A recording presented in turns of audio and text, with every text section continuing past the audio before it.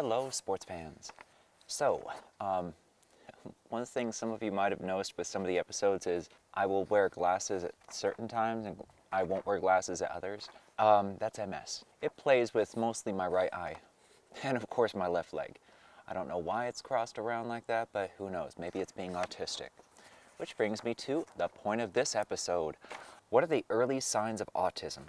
Alright, so one of the first signs you're going to see with autism is just a lack of, I guess you might say, communication. So we will communicate, but you'll see more body language communication than you will verbal communication. So just basically a distance and an innate focus on whatever the heck we're doing. So, ooh, plane. Oh my gosh, I haven't seen one of those planes in forever. That's being autistic. Like noticing that, noticing the sound, and just being like, oh my gosh, that's a single prop plane. You know what? I might not cut that out. So what are some of the early signs of autism? Number one, you're going to see a social disconnect. You'll find that we become immersed into something that we like or are doing, to the point where we may not be able to hear you. And this carries through our adolescent life and often through our prepubescent and pubescent life. So what do I mean by that? I remember playing a video game, and according to my mother, when I was, I think, 11 years old, she was yelling in my ear, like not 5 feet away from me. She was yelling at me, according to her. I could not hear her because I was so focused on that game that I was really good at. She ended up walking up and turning it off, and I said, why did you do that? I was on a roll. I had a high score. And the reason she said was because I was ignoring her. It wasn't purposeful. It was built in. So that's one question. Do autists have a sense of humor? The answer is no. My parents were poor, they couldn't pay for the upgrade. So no, autists don't have a sense of humor. I actually saw that question on Reddit and I'm just like, oh wow, okay, that's a thing. Why do people diagnosed with autism spectrum disorder, ASD, which, get rid of the D. I mean, yeah, some people like the D, I'm not a huge fan of the D. So just get rid of the D on that one. So why do people diagnosed with autism spectrum disorder sometimes have a difficult time making eye contact? It's actually a really good question. In a previous episode, I tell you that we notice everything. Kind of like that plane over there, like, ooh, that's a single prop. And I recognize the sound. Okay, now I have to leave that in the video. The reason we have a hard time looking at people's faces is because we take everything in.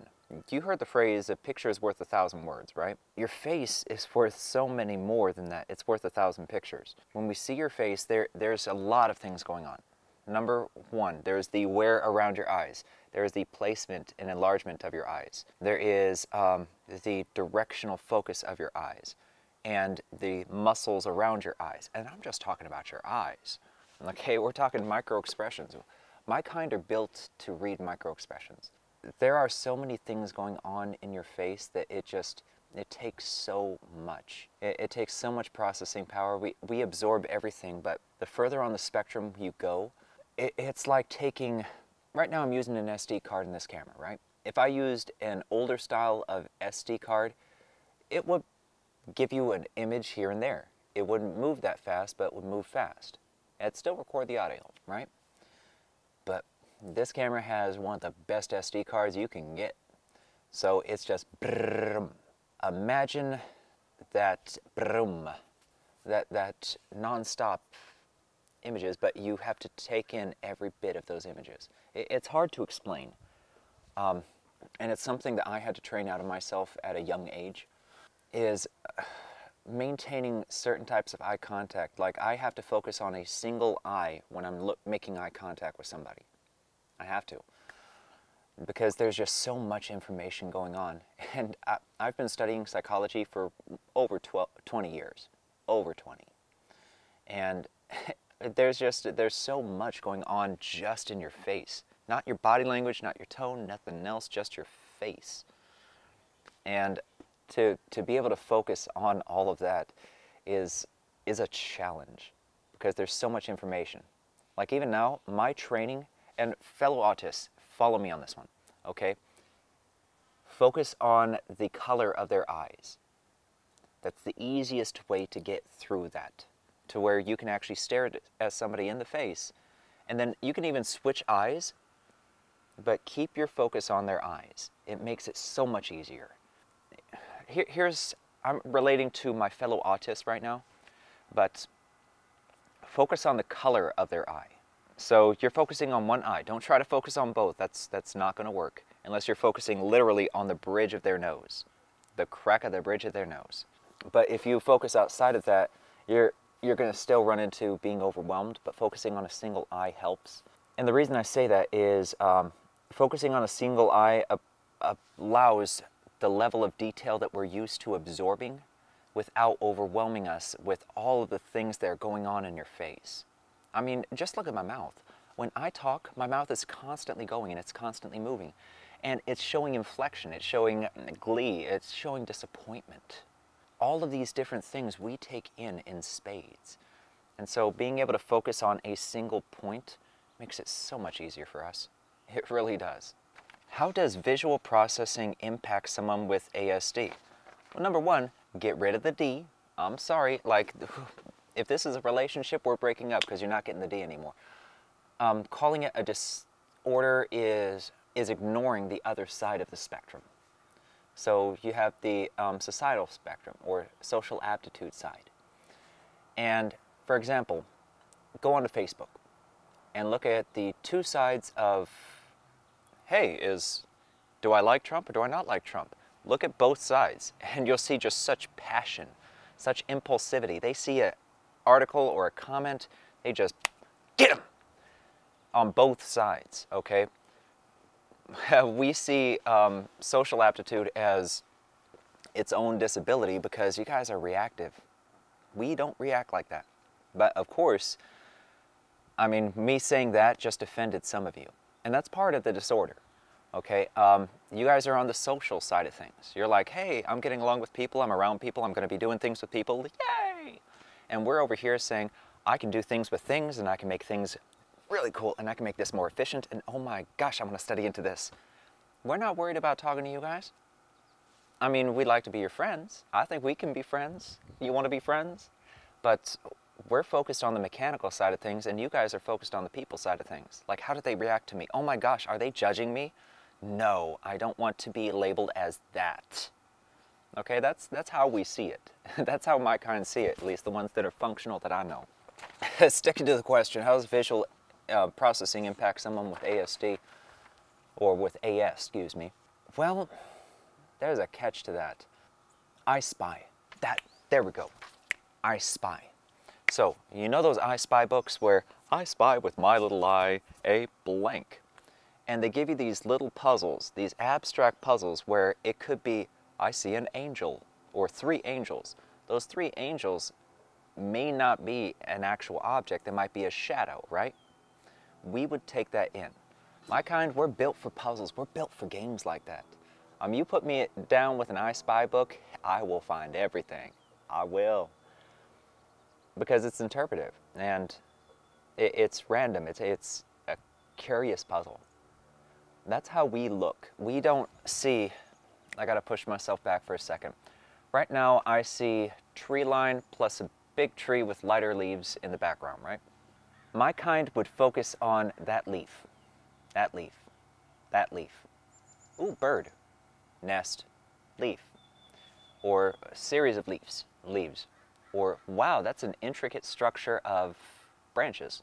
Okay, that's how my kind would see that tree. You guys would say, wow, that's such a beautiful tree. I can't wait till autumn and it's just all pretty and nice. That's the difference. We are mechanical. We look at things from a functional perspective or mechanical perspective. And you guys look at things from a aesthetic perspective. You know, what's funny is I read this article that people are more likely to donate to protect an endangered species if that animal is considered attractive. Like the blobfish, nobody wants to donate to protecting those guys, right? I think that very well depicts the societal or the social side of the spectrum, because the spectrum is wide, and I'm detailing that. In fact, I've already got a diagram for it. Yeah, the way that we process is very mechanical. Do people with autism spectrum disorder, get rid of the D word, suffer from intellectual disability? No. In fact, it is the exact opposite. We suffer from social disability, meaning we aren't as social as you guys are. We're not as socially aware. We don't care as much about what other people think. We really don't. If people constantly said, oh, you're evil, you're evil, you're evil, but they were just nice to us otherwise, it wouldn't affect us. Where we see the effect or how we respond is when you take action on saying, you're disabled. But I mean, we could flip the script and say you're disabled too, because I mean, look at how reactive people are. And okay, there's a crash on the side of the road. Do you have to slow down and watch it? I mean, it's a two-sided coin. And I happen to be on the side with tails, and I'm okay with that. Now, if I said, you guys happen to get the side with tails, getting the side with tails instead of heads, that's considered inferior, right? That's considered less desirable. It's considered that by you guys. We don't care. It's a coin. And that's the big difference, is we don't really care about things, and we don't necessarily care about the opinions of people unless those opinions directly impact us, impact our quality of life, impact our ability to get things done. I mean, is there an intellectual disability? Not at all. In an autistic mind, excuse me, we are scatterbrained, but that's because we're loaded with so much information, so much processing. Because I mentioned in a different episode, if you want a show, put two autists in the room and have them strike up a conversation. It will go crazy. It's awesome. And both parties will follow it, but you guys won't be able to follow it. And one of the challenges that we have is we get so much information. Like a second ago, that I'm going to be cutting out, or that I've already cut out, I paused for about 10-15 seconds because I was overwhelmed with information. And that's kind of the problem, is it's not a disability, it's a different type of ability. Just like a pro athlete. Okay, you're not born a pro athlete. I don't care who you are. You're not born being able to throw a perfect spiral. If you refine your natural abilities, your natural aptitude, like, hey, you're big, you're capable of being strong, but if you don't work out, how are you going to be strong and strong enough to compete, right? You have to work out, you have to train, you have to practice, and it's the same thing with us. We have to train and practice our minds to be able to communicate effectively and to do the things that we want to do. But that's with everybody. And we learn certain things a lot quicker than you guys do. If it's mechanical or scientific in nature, oh yeah, we're going to stomp it before you will. Long before you will. But if it's literature or writing and all of that, yeah, you guys are going to probably mop the floor with us. Writing is a social aptitude, and the sciences are a mechanical aptitude. I mean, it's that simple, honestly. And different people have different talents. Like, some people are better built to be a baseball player, and some are better built to be a football player. I'm better built for piecing together really big pathological puzzles, and I know some people on the spectrum that are just naturally built to clean house when it comes to math. Oh my God, the things that these people can do, just off the top of their head, it's amazing. We are all gifted in our own way, and that's something that I wish the scientific or the psychological community would appreciate. But no, my kind don't have an intellectual disability, we have a social disability. I think part of the reason that they claim that my kind have an intellectual disability overall, like blanket approach, yep, they all have it, because of this one, this one, this one, this one, this one. When you go at it from a shotgun approach, which is what the psychological community is doing, if you look at any of the studies and their suppositions, I mean, how many times have they interviewed somebody like me in depth? But granted, there aren't too many people like me. Somebody who is autistic but loves psychology, that's kind of rare. And social aptitude is how we communicate. So let's say you're a psychologist interviewing somebody like me. You'll get the same type of answers that you'll get asking a person like any of you, assuming you're not autist. When we ask you, what's it like to be drunk? You're going to get a different answer from every single person because the experience is very individual. And every person is an individual. We're all unique. That's why we all have unique fingerprints. To claim a disability is to ignore the fact that it's just a different type of ability. Plain and simple. And sometimes we have barriers in communication that can be trained out of us, the same way that you train an athlete, okay? And I'll give you a great example. Football players, right? There was a period where football players were being taught ballet. Why?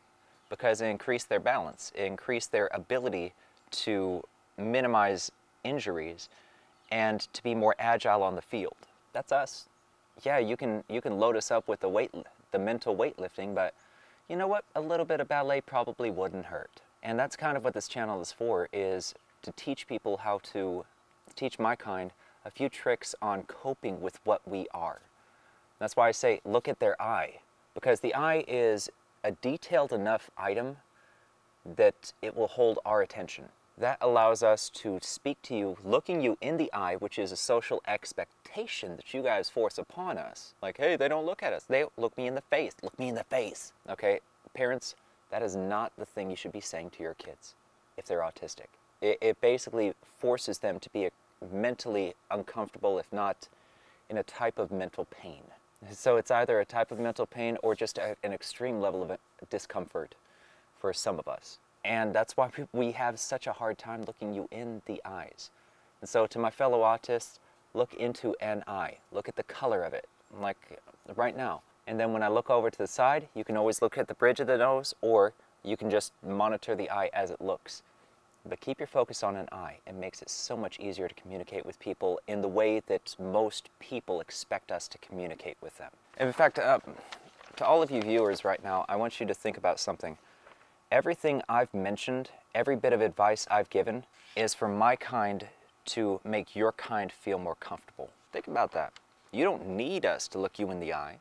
You want us to look you in the eye. It's a social expectation. We can look over here and just talk to you perfectly fine. It is not a big deal. In fact, I can imagine you're right there and just have a wonderful, lovely conversation with you, but yet you demand that we look at you directly. That's an example of how my kind are being forced to adapt to your kind, while simultaneously not being understood. Like, you guys don't understand us at all. Scientific community, yes, you're nice, you're fine, you get all these experiments and whatnot. Have you ever interviewed somebody like me in depth? Have you ever really gone into somebody's mind that knew how to describe what we're going through from a psychological perspective? And the big answer is predominantly no. All right, moving on. What can I do because my child never listens and I seem to be always nagging? It's not that your child isn't listening. There's a couple different things. Your child could either be rebelling or they could be autistic. Imagine that. And I mentioned the story before, but there was a time when my mother was absolutely yelling in my ear. Not 5 feet away from me, I could not hear her because I was in the zone, focused. I'll put it this way, if you can get an autist to focus, we are absolutely unstoppable. Imagine taking all of this massive computing power and then focusing it on a single thing. But once you do that, or once we do that, it narrows our focus. It narrows our ability to multitask. And part of that multitasking is listening to you. So long story short, we claim that you're nagging if you have to repeat yourself and we've already made our decision. See, we don't have that social awareness to say, well, I have to do it because she said so or he said so. It's, okay, does this make sense? Nope, okay, no. We're going to ask why about everything because we want to understand how it works and why it works the way it works. And we're going to be asking you questions that you don't have the answer to. And the worst answer that you can possibly give an autist or an autistic child is, because I said, God, I hated that answer. I hated it so much. Telling us, because I said so, we are not going to listen to you at that point. What that does is that diminishes you in our eyes. Like, oh, they don't know. I have to look somewhere else for that answer. Oh, they don't know. I have to look somewhere else for that answer. Oh, they don't know. I have to look. You get what I'm saying here? Is we develop patterns. We're like a walking AI. Okay, we piece these patterns together. We collect information, then we correlate it. We take all this information over here and then just fit it together. And once we fit it together, it may not work in your favor. Like, let's just be real here. As kids, we will remember our conversations with you. And as parents, we will respect you more as little kids, as early as 5 years old, if you say, I don't know. That is okay. We will definitely remember it. So that's just something for you folks, you parents out there of autistic children to think about. It's okay to say, I don't know. We will have much more appreciation for you and we'll be more willing to ask you questions if you say, I don't know. All right, how early can autism spectrum disorder be recognized in children? That's actually a really good question. There are a couple different ways to recognize it, but to truly be able to diagnose it, you have to wait until the child moves beyond learning their environment. What do I mean by that? Because we're always learning our environment. What I mean is the child able to reason and communicate? That's about the start when you would be able to see, like traditionally be able to notice, okay, they aren't communicating or they are communicating. That's a clear indicator around the 2-year mark or so, like when children are generally expected to be able to talk. If you notice that the child is ignoring stimuli around them, like noises and whatnot, and they're just focused on whatever they're doing, then that's a decent indicator. But you have a bunch of symptoms that are going to be listed out. So diagnosing somebody as autistic before the age of, let's say at the very earliest 3.5, I think would be irresponsible, because you have no idea how pronounced that autism is, or whether that child suffers from an actual disability or just simply being on the autism side of the spectrum. And on the same token too, I mean, I'm going to voice my resentment for the psychological community, because I mean, we had electroshock therapy and lobotomy. Yeah, lobotomies, like going up your nose and snipping into your brain. We are still learning. Autism spectrum disorder is extraordinarily misunderstood because, number one, it's in the name, disorder. It's not a disorder. It's just a different type of aptitude. A lot of you are socially capable.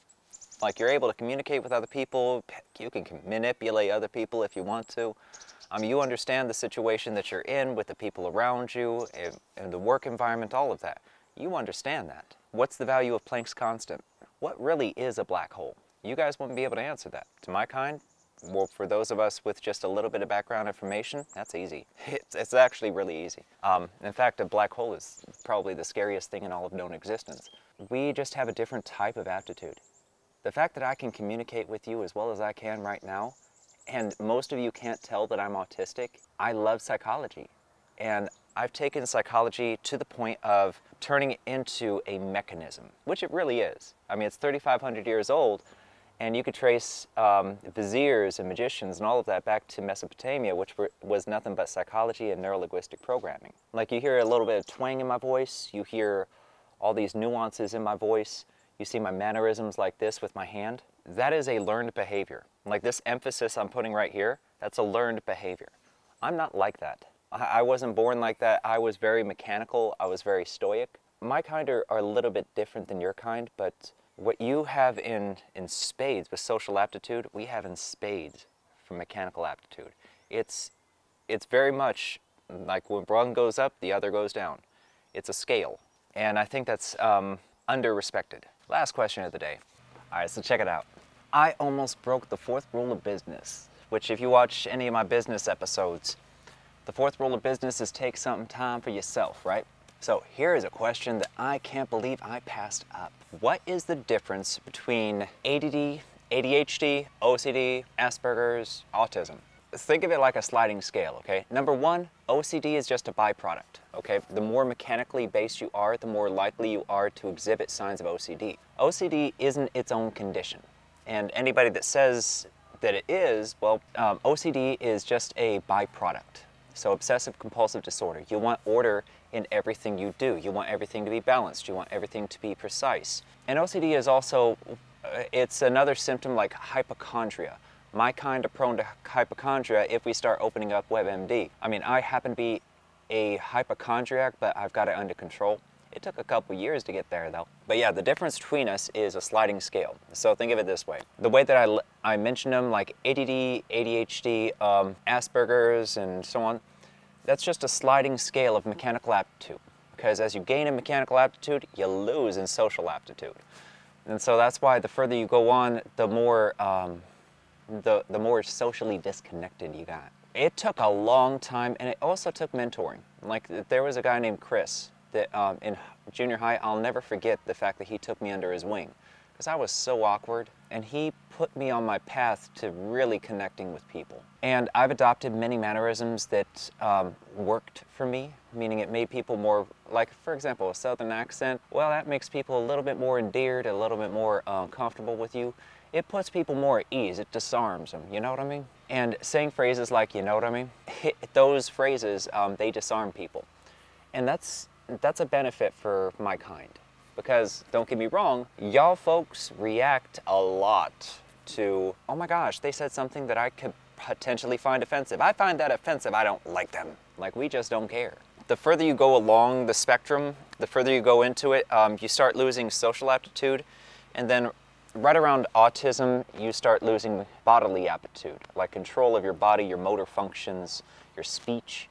Speech is usually the first one to go as you're moving along the scale. And then you start losing control of your body, being able to walk right, or walk correctly, excuse me. And being able to control your hands, being able to control your speech, to control your tics. Because tics are just our way of, hey, we're thinking about something, or we've got all this stuff going on in the back of our heads, and, oh, we temporarily lost control of ourselves, or we engage in a repetitive motion to keep us balanced. And that's the best way I can describe that one. And I'm going to work on that one. It's a sliding scale. Psychologists and scientists haven't really, figured those differentiations out. I mean, they have, but they haven't, you know what I mean? But the fact that they don't see it as a sliding scale, and the fact that they don't see the spectrum as a wider diversity than what they currently label it as, that shows me that they still need to get somebody like myself or autists that know how to communicate what they're feeling and experiencing in a way that these psychologists can understand. Because there's a lot that goes on in our heads. I mean, when I say we're a supercomputer, you have no idea. You have no idea. Think about a supercomputer with a whole bunch of pop-ups, okay? Eventually it gets bogged down, and it makes certain processes a little bit slower. And those pop-ups, I mean, you gotta delete them, delete, but that's kind of what it is to be autistic, is we get pop-ups left and right. Right now, I've got a ton of them. And those pop-ups, they reference things that are related, like if I say Hello Kitty, I like using Hello Kitty as an example, by the way. If I were to say Hello Kitty into my phone, this is the whole conspiracy theory that actually became true. Your phone, your TV, all of that's constantly listening to you. That's why you can say something and then all of a sudden you get new Amazon recommendations. Every Hello Kitty pop-up that can pop up, pops up when I say Hello Kitty. The history of it, the show of it, all of it, the keychains. I see all of it and I have to close all these freaking windows before I can focus on, oh yeah, I'm using Hello Kitty as an example to show how our minds are like a computer with pop-ups. And that's what it is we've got all sorts of pop-ups going left and right. And the further on the spectrum you are, that's where tics come from. It's our body, doing its own thing, like or maybe we're saying something verbally like da da da da da da da. One thing I used to do when I was a kid is I would say ding ding, random, I'm processing through things and I'll just say ding ding. And my best friend used to hate that as a kid. And I caught on to that. So nowadays I'll just, randomly say ding ding just to tick them off. I fully have it under control, but at the same time, it's something that does require practice to control. You know how you spin a basketball on your finger? Think of it like that. The first couple times you're gonna fail. You're gonna fail, then you're gonna fail again. Then you're like, oh, you know what, let me try something different. You spin it this way, and then you put it on your finger. Oh, that actually worked a little. I fell off. It's gonna take practice, and that's what it did with me, is it took practice. A lot of freaking practice to minimize the tics. Yeah, we have those tics, and that's just a simple loss of, I guess, situational awareness, but also bodily control. It's a loss of that because of all the information that's going on in our heads. I highly suspect my kind have a stronger relationship between our prefrontal cortex and our hippocampus. That means our processing center and our memory center of our brains. But yeah, it's just a sliding scale. That's the only real difference. And the further you slide on the scale, the more you lose socially and potentially bodily. Anyway, that was my guilty pleasure because I love complex puzzles. I love complex things that are difficult to answer, that are hard to relate to you guys. I freaking love that. I live for that. So yeah, this has been me answering questions. If you have any questions of your own, put them in the comments. Share them with a friend. Maybe your friends have questions that they haven't had answered or that they want more clarification on. Let's do this. So be sure to like, subscribe, ring that bell if you want some more of this information, or if you are interested in just different things I'm doing with autism and business and all of that. We're a little bit slower to learn social skills than you are. The same way some of you have a hard time learning mechanical skills, like math or science. We're all human. Anyway, I'll catch you next time. Be sure to ask any questions in the comments. I will try to answer as many as I can.